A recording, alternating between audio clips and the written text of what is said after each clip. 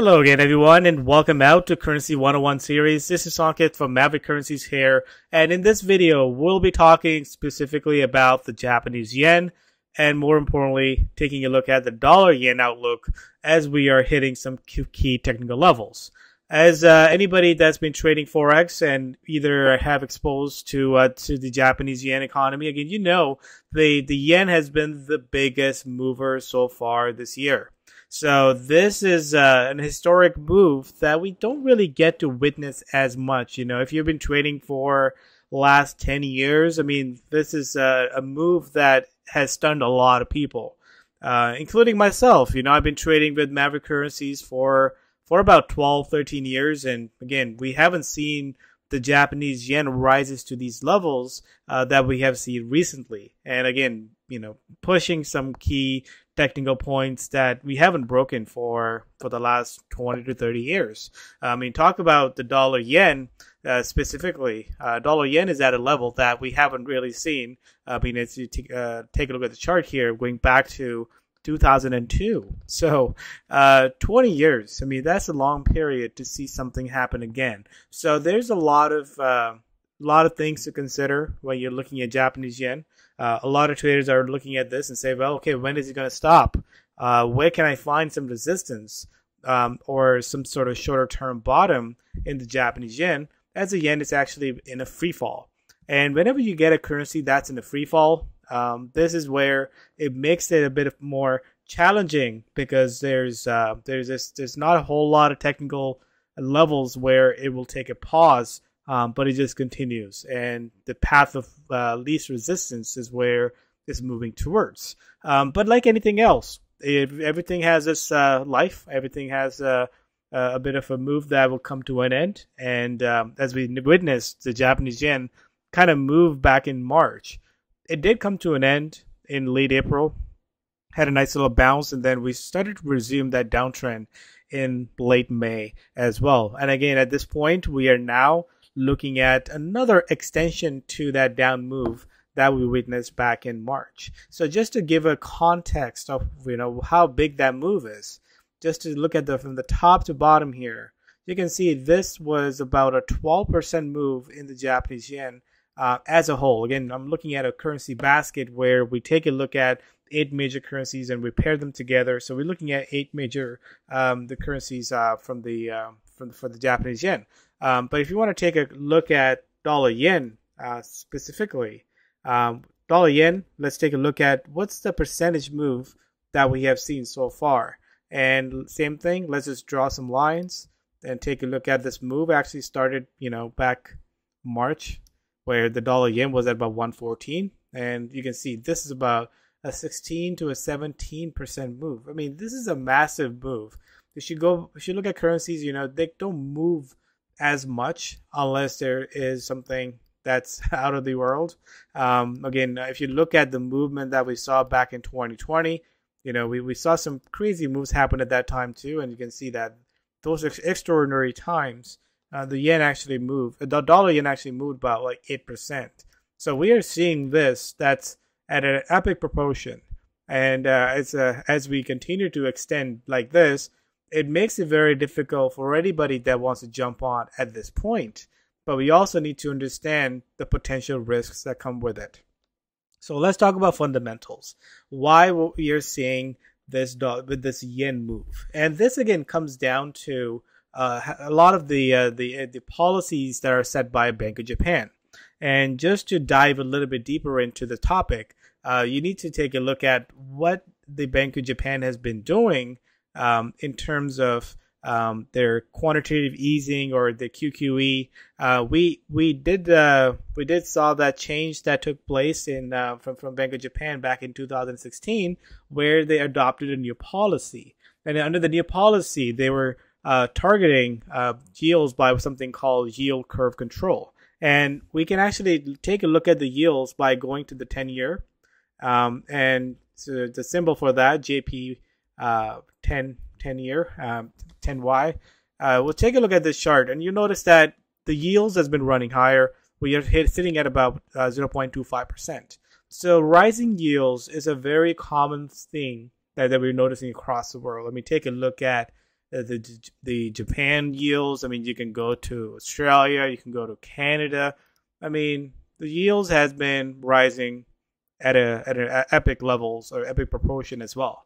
So now with the yield curve, the Bank of Japan is trying to maintain, and initially they wanted to maintain a 0%, and then back in February they did talk about the upper band of that limit was about 0.25, and notice that the yields are actually rose up to about 0.25%, and then they announced that they will be doing unlimited amount of the buying of bonds just to keep the yields actually at the current levels. So every time the yields start to rise, there's Bank of Japan trying to push it lower. So this is not something that's new. With central banks, they do a lot of different things to try to control the exchange rate by doing these interventions. And by Bank of Japan being actively involved, this is a very costly way to keep up with this policy, because as they are offering or they're trying to buy unlimited amounts, they have to print money, and that's what's doing is that it's actually just to fight that rising yields, they have to do the epic proportion for these quantitative easing, which again puts the currency lower, because the more and more they're printing, the more and more is out there, and that's going to be very negative for the currency. So it's actually important to take a look at where the Japanese yen is. As you can see, taking a look at the yen movement, I mean, it all started when early this year. I mean, we actually saw this move that took place back in March. So you can see that as the yields rose up, the Japanese yen, again, mark the timeline, which is about, as we go in and scroll it in, again, this is about March 8th or March 9th. Now let's go to the yen. And you'll see the similar timeline about March 10th or 9th and 10th is when this move actually started. So yields had a lot of this is what's actually driving a lot of movement in a lot of these currencies. So with the Bank of Japan now facing this dilemma, and with this huge commitment, something has to change in order for the yen to stop its fall, and that has to come with any sort of change that will take place from Bank of Japan if they try to revise their policy. Otherwise, based on the current track, this is not a good thing, as the rapid decline of a currency has a lot of negative implications as well. And I'm pretty sure this is something is a top pressing concern for Bank of Japan. So Bank of Japan is going to be either do nothing and let the yen continue to fall further and further, or they try to make any sort of changes to it. And again, for this, it's hard to time it, when will happen, what will happen. But what we have to understand is that what we are up against. We don't control the price action, we control how we react to it. And this is something that I have heard a very common thing from across the traders. I haven't seen this kind of move. And that's true. This is the kind of move that this is going back in time. I mean, you have to go 20, 30 years before in order to see those times when, these things happened, and then that followed with some sort of intervention or some sort of regime change from the central bank. So it's a matter of time. But right now, it's almost like drawing a line in the sand. I can look at a lot of charts. We can take a look at the Japanese yen just as a basket. Again, you can see we're actually back at the 2015 lows. But even though if you go back to a monthly chart, we are at levels that we haven't seen for a long time. So let's talk about dollar yen. So I want to talk about dollar yen because, again, the question is that is there a figure that is in the Bank of Japan mind that, okay, well, if it crosses a certain threshold, then we got to act. And for that, they can be only looking at the dollar yen cross, because that's the main currency pair that they will look at for any sort of currency exchange. Now, looking at the dollar yen, this is something that I've been talking about. This worked out actually really perfectly here as I talk about this breakout and potential 134 as a target. So this thing has now hit my target, and now question is that, okay, where do we go from here? This is the level that we tested back in 2000 and 1, it seems like. And after that, we actually did back off. So this is a huge window of this breakout that happened at about 124 down to 134. That's 1,000 pip range. Even though if this thing continued to move in a range, I'm okay with that.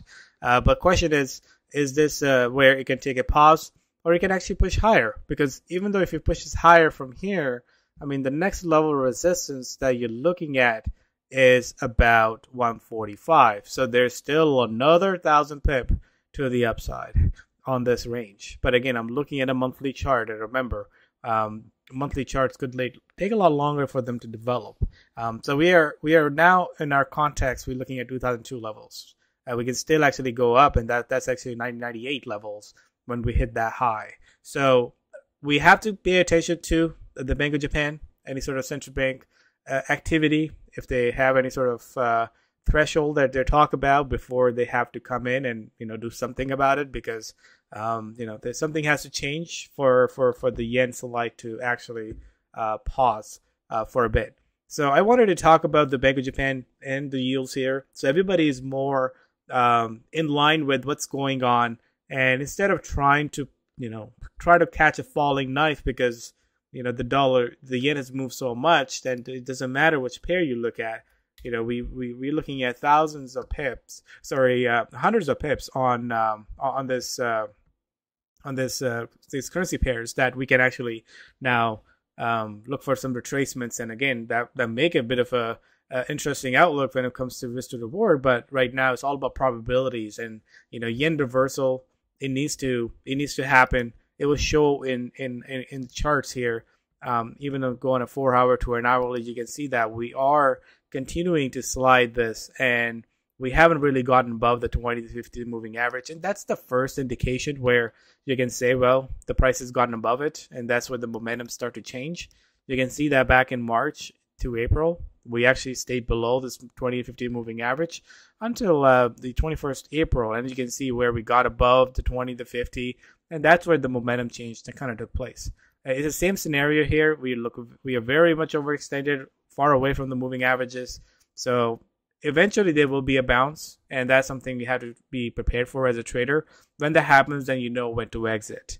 Then that's when you know when the party's over. So when we are so far stretched out, this is just an example of a elastic band. Like, it needs to kind of revert back to the mean. So we are very far stretched on this, and we might continue going further. But eventually we'll see something change. So the risk then rises along with that extension. So you have to really as a benchmark, pay attention to dollar yen. I mean, so far nothing has pointed out to a pause. Just a long-term chart that you can take a look at on a monthly on dollar yen and see that 134, the highest at that time, we got about 135.